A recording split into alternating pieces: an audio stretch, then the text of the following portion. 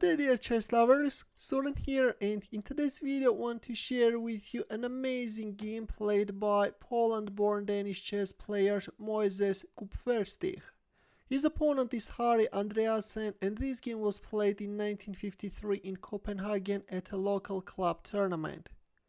Kupferstich is on the white side and he opened up with e4, to which Andreasen opened up with e5. Knight c3, knight f6, bishop c4. White goes for Vienna game.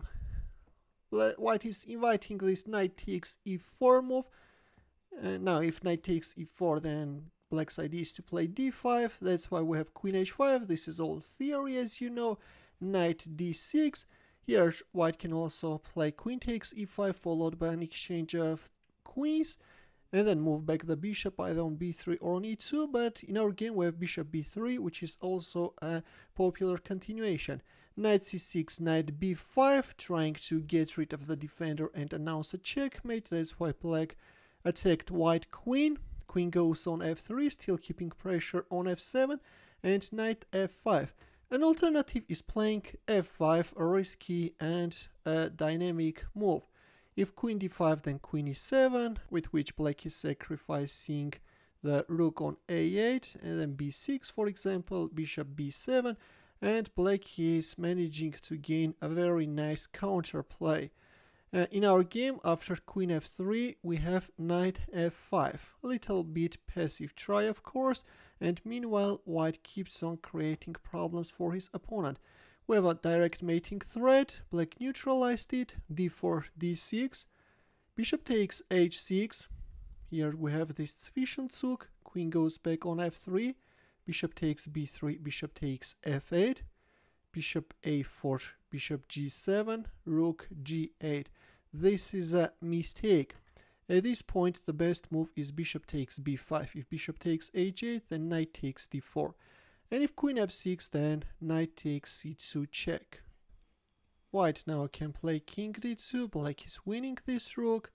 Knight f3, we have a more or less forced line, and then after an exchange of queens on f6, king d7, white can win this knight, and the fight goes on. Black has 3 pawns against a knight.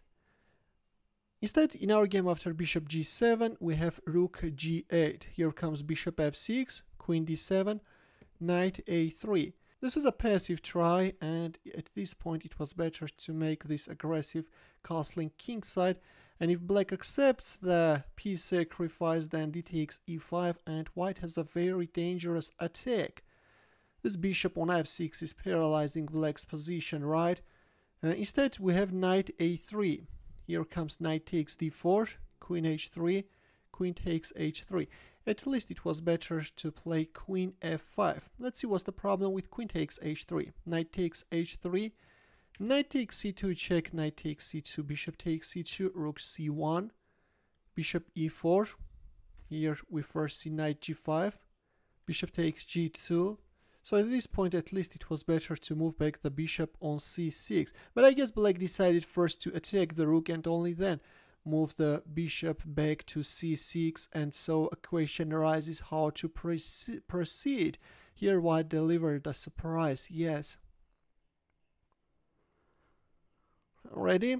Yes, instead of making rook g1 move, white went for rook takes c7, sacrificing the rook. All black could do was to accept the sacrifice, and there came knight takes f6 check. These 3 pieces are totally paralyzing black's position and are almost creating a mating net around black king. Rook takes c7 is something, right? Bishop d5, knight takes d6 check, king f8, bishop g5. And now the bishop can harass black king from h6. Bishop h6 check is the threat. That's why black freed the g8 square for the king. But anyways, bishop h6 check followed. King g8.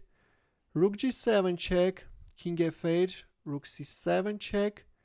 King g8. And now question arises, how should white proceed? Here Moises Kupferstich found an ingenious continuation to finish up his opponent. Ready? Look, according to Stockfish, here you can win with rook g7 check.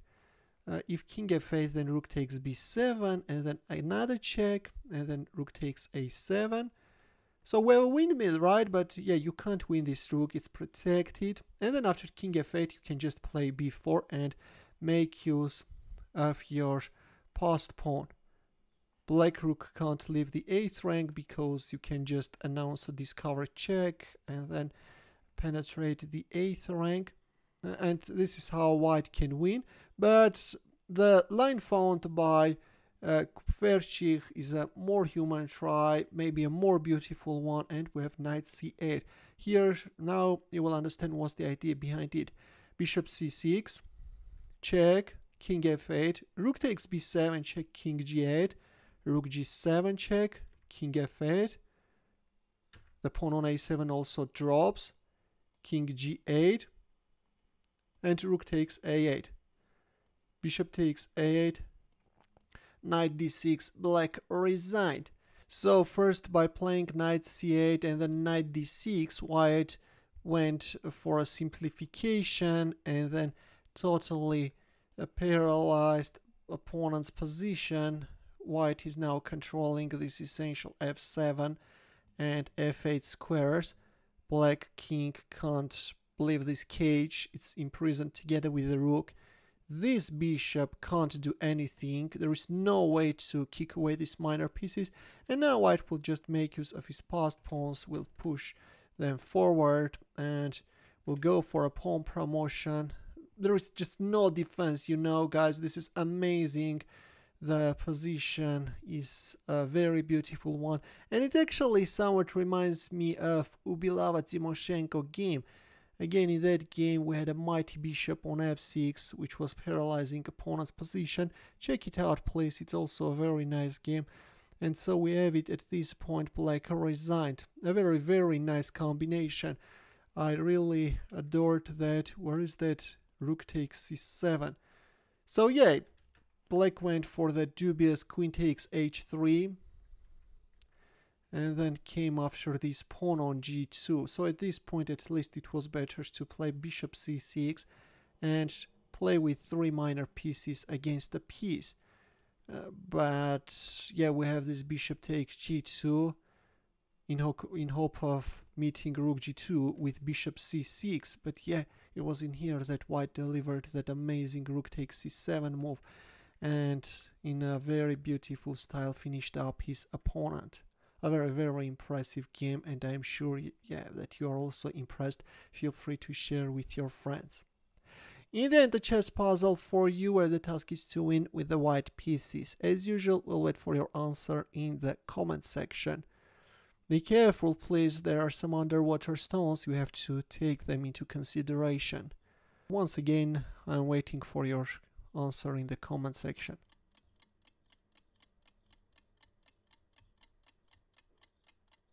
Thanks for watching, we'll see you in my next video. Take care.